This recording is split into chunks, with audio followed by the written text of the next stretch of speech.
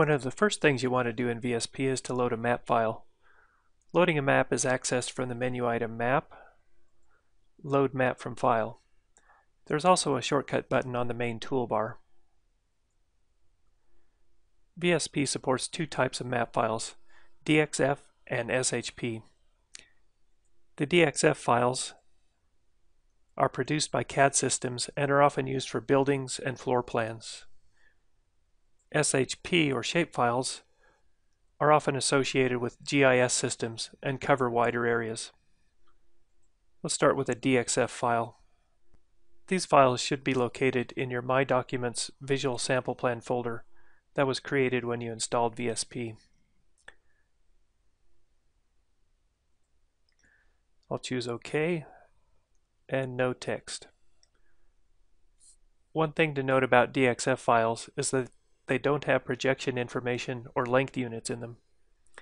VSP assumes that your map units are feet until you tell it otherwise.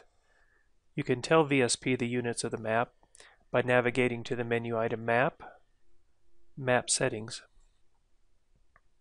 We provide three options for you: feet, meters, and inches. Changing the units here does not change your map. It just lets VSP know what your units are so that it can properly compute the mapping and design functions.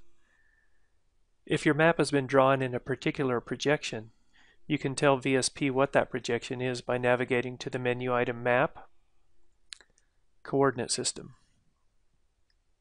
In the process of setting the coordinate system, you will also tell VSP what the length units are.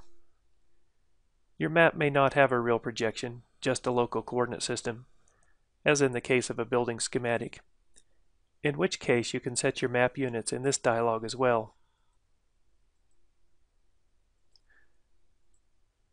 For all matters related to coordinate systems and projections, see the video M100. Now let's look at a shapefile. Be sure to start with a blank project by navigating to File, New Project, or clicking the New button on the main toolbar. Let's load the file called lake.shp.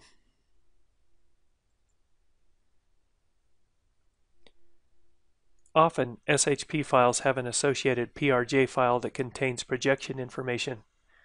If the PRJ file exists, VSP will set the map units and the projection information from that file. You can see the projection information by navigating to Map, Coordinate System. Also note that if the shapefile contains polygons, VSP will automatically create sample areas for you from these polygons. Sample areas are these colored areas on the map where you can place samples.